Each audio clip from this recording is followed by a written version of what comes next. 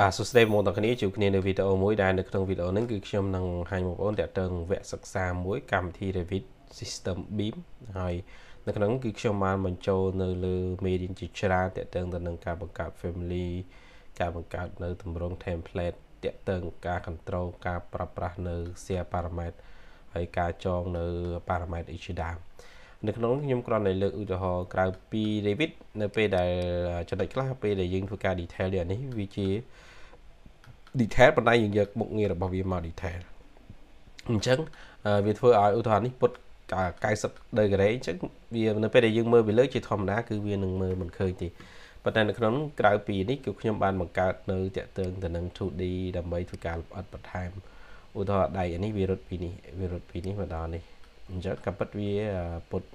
ជាទម្រង់90 degree ទេប៉ុន្តែតម្លៃដែលយើងគូសជាក់ស្ដែងគឺវាមិនមែនខ្លីប៉ុណ្ណឹងប៉ុន្តែនៅក្នុងការ detail form មួយគឺគេ detail នៅក្នុងទម្រង់បែបហ្នឹងហើយនៅក្នុងនេះគ្រាន់ខ្ញុំចង់លម្អិតបញ្ជាក់បន្ថែមថាតើអាហ្នឹងវារត់ពីណាទៅដល់ណាក៏ពិតទៅដៃហ្នឹងវារត់ពីនេះមកដល់នេះយើងធ្វើការងារជាក់ស្ដែងនៅលើហ្នឹងអញ្ចឹងយើងបង្កើតនៅទម្រង់ family មួយទៀតដែលជាប្រភេទ family នៅក្នុងការ take លម្អិតនៅលើសរសៃដែកមួយហ្នឹងហើយនៅក្នុងករណីហ្នឹងក៏ដូចគ្នាដែរដូចនៅក្នុងនេះក៏វា90 degree ដែរនៅអ្វីដែលរឹតតែពិសេសគឺនៅក្នុងការគិតនៅលើចំណុចហ្នឹងក៏វាមានដែកខាងលើខាងក្រោមនៅក្នុងសញ្ញានៃការលម្អិតមែនតែនបងប្អូនប្រកាសជាមានឃើញខាងលើខាងក្រោមអញ្ចឹងនៅក្នុងហ្នឹងក៏ខ្ញុំបានបង្កើតខាងលើខាងក្រោមដោយមាននិមិត្តសញ្ញាវាត្រឹមត្រូវមួយដែរអញ្ចឹងនៅក្នុងនេះឧទាហរណ៍ថាបើសិនជានេះគឺខ្ញុំដាក់ដែកពុត90ដែរប៉ុន្តែវានៅខាងក្រោមធម្មតានៅក្នុងបច្ចេកទេសគឺវានឹងមានលក្ខណៈនៅខាងក្រោមវាអាចជាលក្ខណៈចុចអញ្ចឹងនៅក្នុងនេះគឺគ្រាន់តែយើងដាក់ចឹងគឺគេដឹងថានៅខាងលើឬក៏ខាងក្រោមហើយនៅក្នុងករណីមួយចំនួនទៀតវាអាចជា180 degree វាអាចនៅខាងលើឬក៏ក្រោមគឺដូចគ្នាអញ្ចឹងនៅក្នុងការបង្កើតនៅមុខងារ family មួយហ្នឹងគឺយើងធ្វើការលម្អិតបន្ថែមដើម្បីធ្វើយ៉ាងណានៅក្នុងមុខងារមួយចំនួនណាដែលកម្មវិធីវាអត់មានប៉ុន្តែយើងត្រូវធ្វើការលម្អិតខ្លួនឯងនៅក្នុងទម្រង់ family មួយណាដែលយើងត្រូវធ្វើការលម្អិតខ្លួនឯងហើយនៅក្នុងករណីខ្លះក៏យើងអាចធ្វើការដោយធ្វើការផ្លាស់ប្ដូរវាហើយវា link automatic នៅពេលដែលយើងធ្វើការនៅលើសរសៃដែកហើយរាល់បរិមាណឬក៏ទិន្នន័យដែលយើងអាចគូសចេញបានគឺយើងអាចធ្វើការគណនានៅបរិមាណរបស់អ្វីដែលជួយឲ្យយើងកាន់តែអាចវិភាគថាតើគ្រោងនឹងអស់តម្លៃប៉ុន្មានគឺវាពិតជាលឿនមែនទែន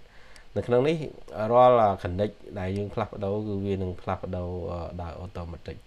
ហើយនៅក្នុងនេះឧទាហរណ៍ថាវាមិញគឺមុនហ្នឹង fee ប៉ុន្មានចឹងដល់យើងដូរ fee 18យើងអាចដូរកម្រិតអាចអីគឺអានេះគឺវានឹងរត់ដូរដោយ automatic ឧទាហរណ៍យើងអាចបដូរកម្រិតរបស់វាមកជា150ឬក៏200អីនិយាយទៅគឺវានឹងផ្លាស់ប្ដូរដោយ automatic នៅក្នុងអ្វីគឺដូចខ្ញុំនិយាយអញ្ចឹងគឺវាដំណើរការដោយ system ទាំងអស់ហើយនៅក្នុងនេះក៏យើងមានតកតងនឹងការបញ្ចូលនៅការ detail លម្អិតទៅលើខ្សែដែកមួយថាយើង detail លម្អិតវាយ៉ាងម៉េចគឺខ្ញុំបានបញ្ចូលនៅក្នុងនោះដោយ automatic តែម្ដងហើយវាគឺជាចំណុចដ៏សំខាន់បំផុតក្រៅពីការ model គឺបងប្អូននឹងសិក្សាអំពីការរៀបចំប្លង់ការលម្អិតគឺវាពិតជាសំខាន់មែនទែននៅត្រង់ចំណុចអស់ទាំងនេះពីព្រោះថាមានចំណុចមួយចំនួនគឺវាជារឿងសុខស្មាញនៅលើ Revit វាសុខស្មាញប៉ុន្តែបើបងប្អូនបានសិក្សានៅចំណុចហ្នឹងគឺវានឹងនាំឲ្យបងប្អូនកាន់តែលំបាកទៅហើយអានេះគឺយើងត្រូវដឹងយើងត្រូវចេះរៀបចំវាមិនដើម្បីវាទៅជាគំរូនៃប្លង់បច្ចេកទេសមួយដ៏ស្អាតហើយវគ្គសិក្សានេះគឺចូលរៀននៅថ្ងៃ